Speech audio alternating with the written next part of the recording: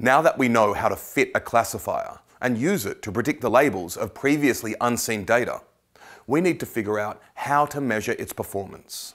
That is, we need a metric. In classification problems, accuracy is a commonly used metric. The accuracy of a classifier is defined as the number of correct predictions divided by the total number of data points. This begs the question though, which data do we use to compute accuracy? Well, what we are really interested in is how well our model will perform on new data, that is, samples that the algorithm has never seen before. Well, you could compute the accuracy on the data you used to fit the classifier. However, as this data was used to train it, the classifier's performance will not be indicative of how well it can generalize to unseen data. For this reason, it's common practice to split your data into two sets, a training set and a test set. You train or fit the classifier on the training set, then you make predictions on the labeled test set and compare these predictions with the known labels. You then compute the accuracy of your predictions. To do this, we first import train test split from sklearn.modelSelection. We then use the train test split function to randomly split our data. The first argument will be the feature data, the second, the targets or labels. The test size keyword argument specifies what proportion of the original data is used for the test set. Lastly, the random state quark sets a seed for the random number generator that splits the data into train and test.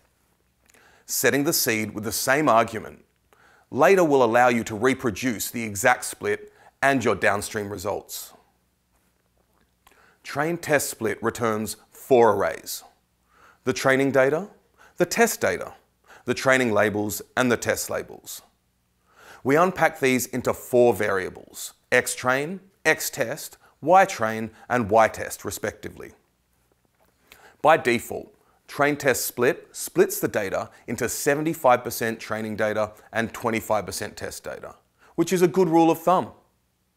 We specify the size of the test set using the keyword argument test size, which we do here to set it to 30%. It is also best practice to perform your split so that your split reflects the labels on your data.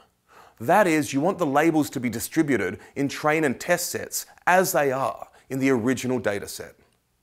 To achieve this, we use the keyword argument stratify equals y, where y is the list or array containing the labels. We then instantiate our k-nearest neighbors classifier, fit it to the training data using the fit method, make our predictions on the test data, and store the results as y_pred. Printing them shows that the predictions take on 3 values as expected. To check out the accuracy of our model, we use the score method of the model and pass it xtest and ytest.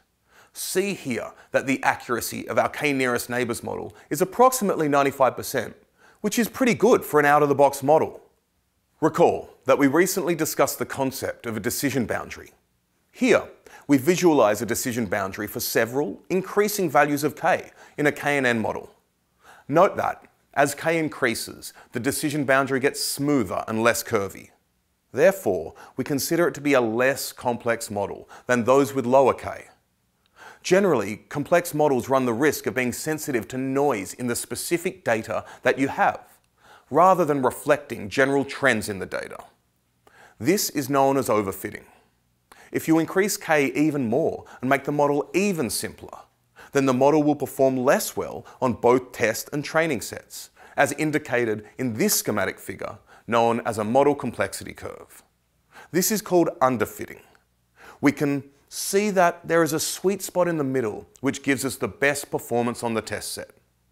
Okay, now it's your turn to practice splitting your data, computing accuracy on your test set, and plotting model complexity curves.